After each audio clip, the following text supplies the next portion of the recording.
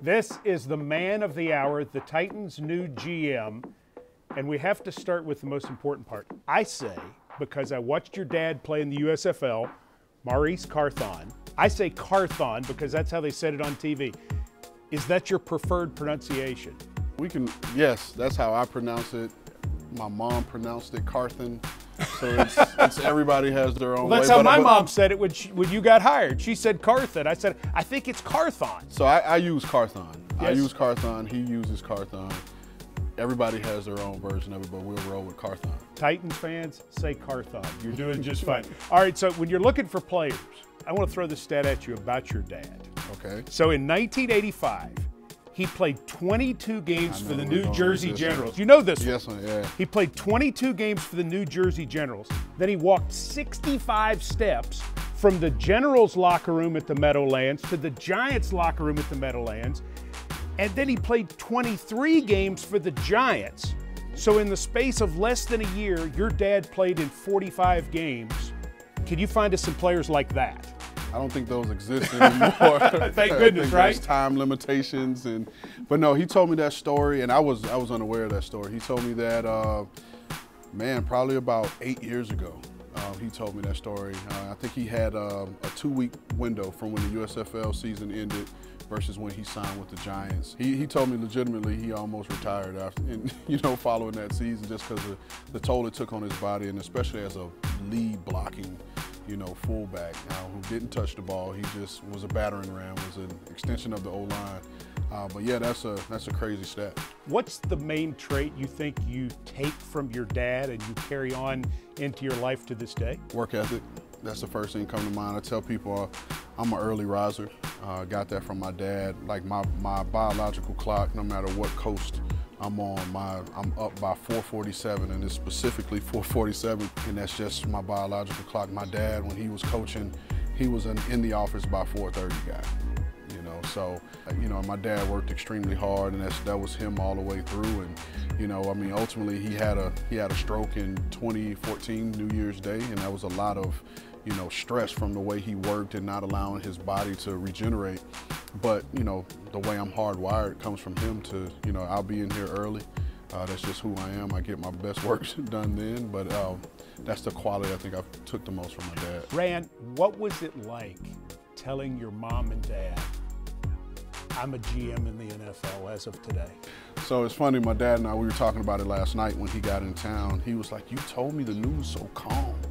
He was like, I was just waiting on more. I didn't know if you were serious. And I kind of got that consistently. Even my wife didn't take me serious. But, like I've said before, I was in the middle of an airport terminal, so I couldn't be too excited and run. You have this vision of, when I get that call that I'm going to be named the GM of a place, it's like draft day where you see the guys jump up and families hug.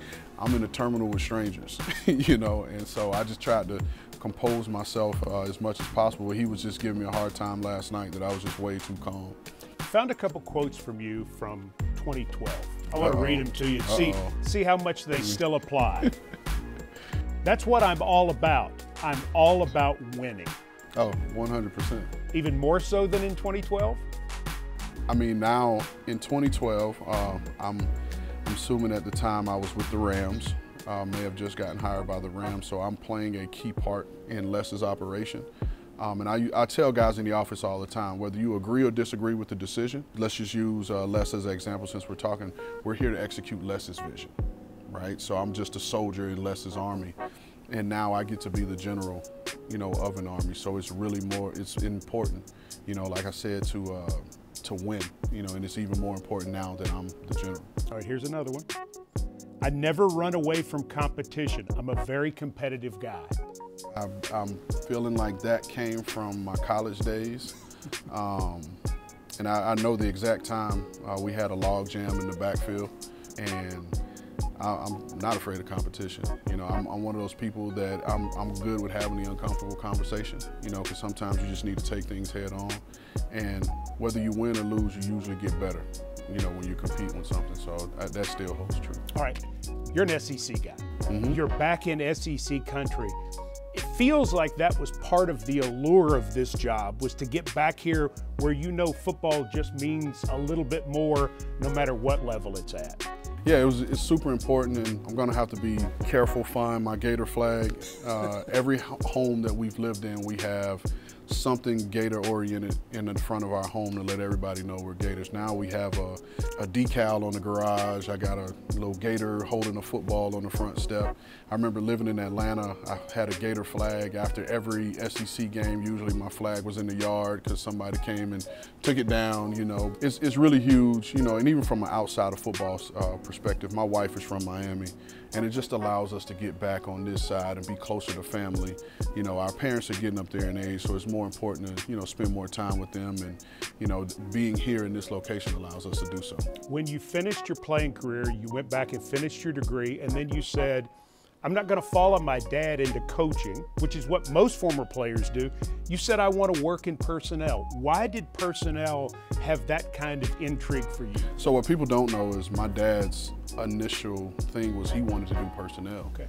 So Parcells called him, I think this was 94, 95, and offered him a job. And my dad was like, okay, cool, but I want to do personnel. And Bill's like, if you know Bill, know you're coaching.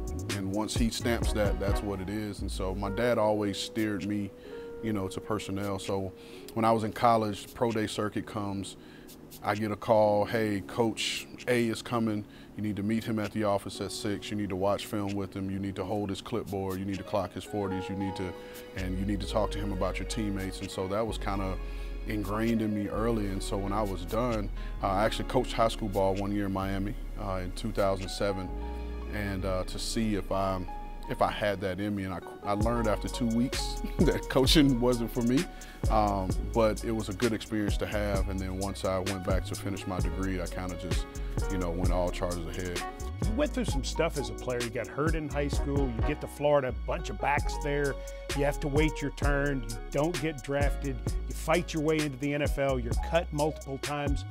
The journey being, I don't want to say hard, but I mean, certainly there were obstacles. How much of that do you carry into this job, and do you feel like helps you in the personnel world and now as a general manager? Yeah, I think it allows what these young men are going through. I think it brings a human element to it because I've been through it. One of my mentors back home, Bill Spotswood, you know, his family owned a hotel, and at the age of 14, he knew that that's what he wanted to do. So his father made him work for every job in the hotel until he eventually took over.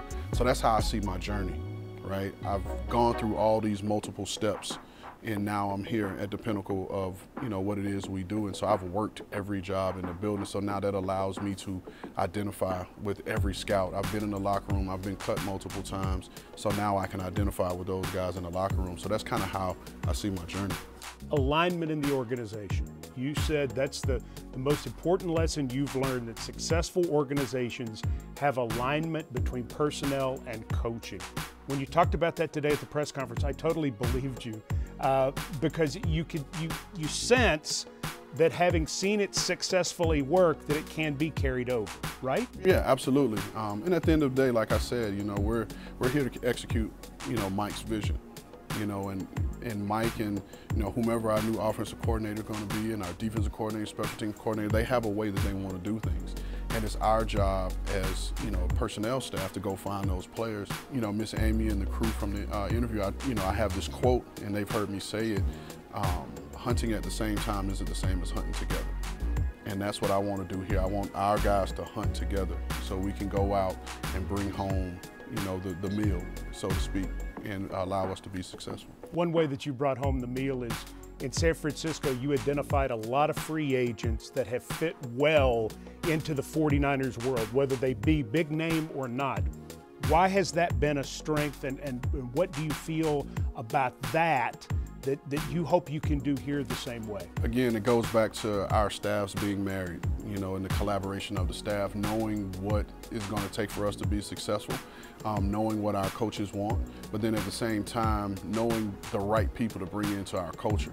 You know, one thing I can say, if you look at the roster that we built in San Francisco, we didn't have a lot of bad character guys. We didn't have a lot of guys facing disciplinary actions because we were intentional about the type of person that we wanted to come in and fit our culture.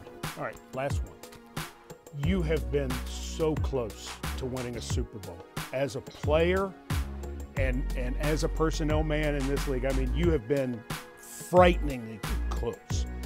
How much of it is a motivation that you bring to Ascension St. Thomas Sports Park and the Tennessee Titans today? Yeah, that was one of the things I spoke with the interview group about is, you know, it would be their first Lombardi and my first Lombardi. And after we lost the Super Bowl in 2019, you know, obviously devastated. I'm talking to my wife about it, and my wife kind of brought up the point, you know, maybe it's not your time.